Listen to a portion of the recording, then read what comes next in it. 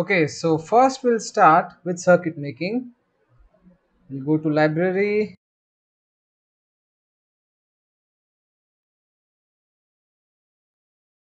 So here we have all the necessary components to prepare a power circuit of inverter, a single phase inverter. So now let me connect the circuit.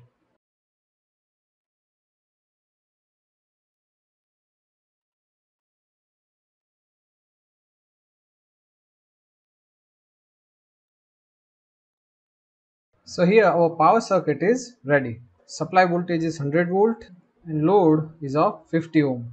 Now in first method we'll give simply square wave like this using pulse generator. So let's prepare circuit for that. We'll use pulse generator. We'll open it.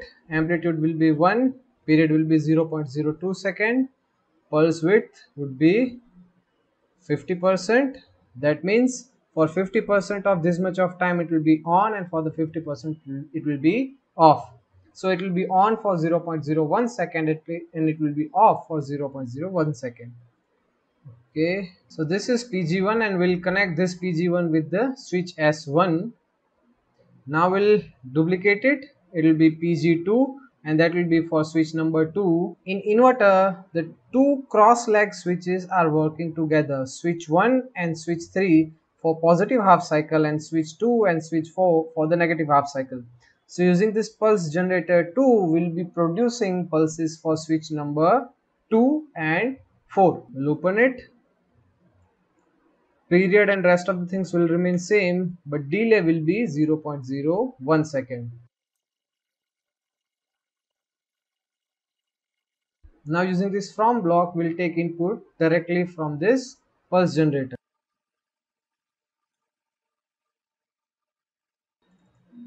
Now we'll tag this as switch number 1. You can give any tag as of your choice, but here I am giving all the tag as switch number, and here we should give it as. So here we have given S1, S2. We'll take two more, go to blocks. So here we have all the 4 blocks ready. Our pulse generator is ready. We'll reduce the operation time, simulation time, save it. And now before running, we'll take one power GUI block. This power GUI block is always important while we doing any simulation in SimCaps. Even to observe both these pulses, we'll take one scope over here. Now let's run the simulation. We'll make it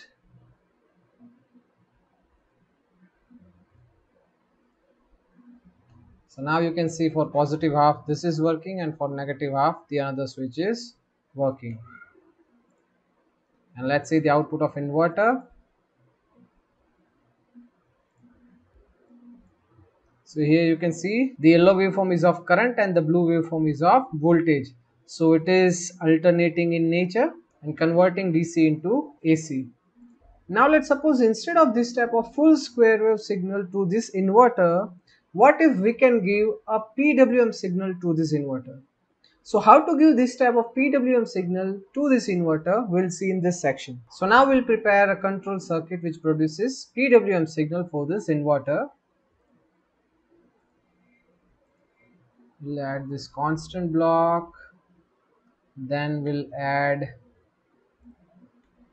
a repeating sequence, and to compare both of these signals we want a relational operator, and finally to have signal for particular time we'll add a logical operator. We want to have scope.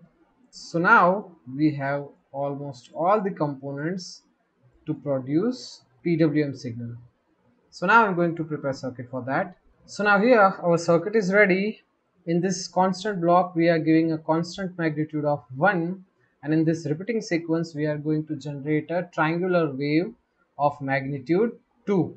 These are the time values to provide a 20 triangular signal in 0.02 second. Why I did this, I'll tell you later on. So using this combination, I'm going to compare this constant block with this triangular and going to produce a pulses. Let's see that thing.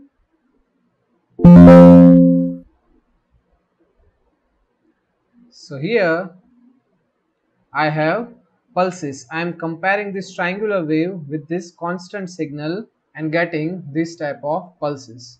But here the question is, all these pulses are constant. But what I want to have pulses for these two switches from 0 to 0.01 second and pulses for these two switches from 0.01 to 0.02 second. So in order to achieve that thing, we'll use these two pulse generators. Pulse generator 3, what we'll do, we'll compare these pulses with this PWM signal to get output in only and only positive half cycle. So let me show you that thing.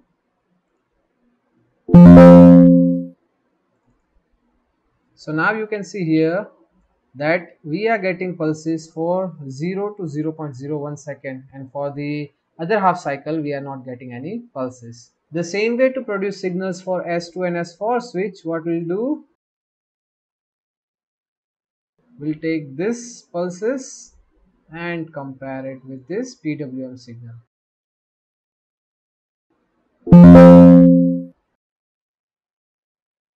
So here you can see we are getting pulses for positive half cycle and pulses for negative half cycle.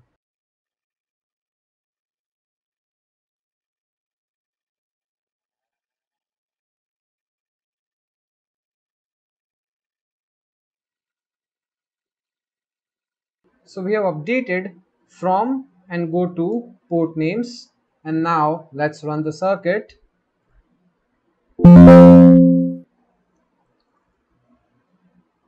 So these are the pulses for the switch. Now we'll see the output of inverter. So here you can see the pulses in output voltage as well as current. The blue one is output voltage and the yellow one is output current. So this is how you can produce PWM output in inverter. Now here, just by controlling the magnitude of this constant block, you can adjust the width of the pulses. Now just imagine, what if you want to produce SPWM signal instead of this type of PWM signals. So to achieve SPWM signals like this, let's prepare the control circuit.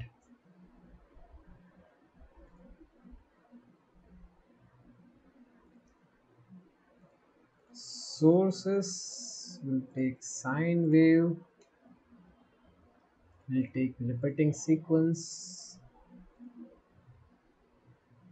will take scope, relational operator.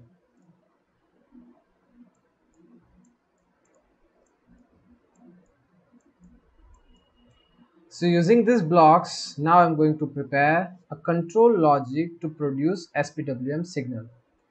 In the sine wave block, the amplitude is 1 and the frequency is 2 pi 50 radian per second. That will give us a 50 Hz cycle of sine wave.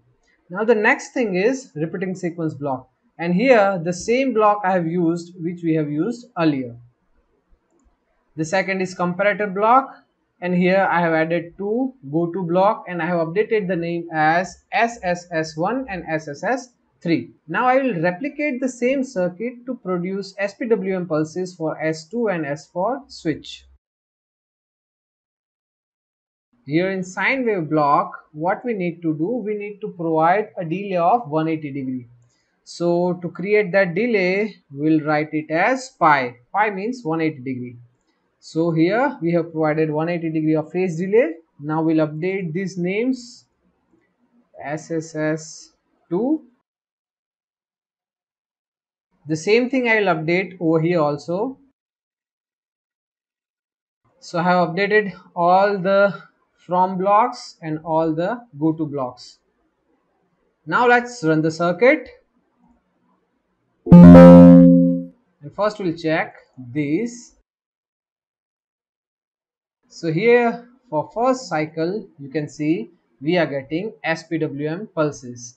The width at the beginning is very less, and as we approach to the center part of the signal, the width will increase. So this is the SPWM signals we are getting for positive half cycle, and here are the another SPWM signals that we'll get for negative half cycle. So these are the signals for negative half cycle. And now we'll see the output of inverter. So here is the output.